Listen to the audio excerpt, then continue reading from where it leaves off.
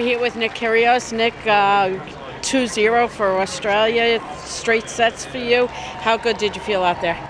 I felt good. I was in a week in Miami and flew back, so I didn't have that much time to prepare. I had about 5 days, but I was hitting the ball really good beforehand. But obviously it was some pre-match nerves. Obviously I hadn't played that many matches in 2017, and Tomo made it a little bit easier on me today. But I went out there and it's never easy playing a guy that you don't know so well, and he had nothing to lose at all, so he was free swinging a fair bit. So I'm really happy we get the win, and hopefully tomorrow we can close it out. Yeah, 21 aces, 76% on your first serve points in. That's pretty impressive. You must be happy with your serve.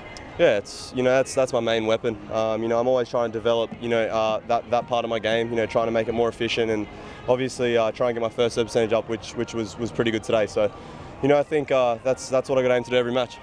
Jordan went out there. He looked surprisingly calm and not nervous. Did you have any words with him before the match? Yeah, we hung out a little bit before the tie, obviously, and he was obviously very nervous, and he really loves this opportunity to play for Davis Cup. He's a guy who loves it. It's it's probably his favourite thing. So he was very nervous, but he went out there and did a great job. He was always having Leighton on the side. The whole team on the side makes it easier for you. But I was really impressed. I was obviously couldn't watch the whole match because I had to get ready, but he really put in a great performance, and I wouldn't expect anything less.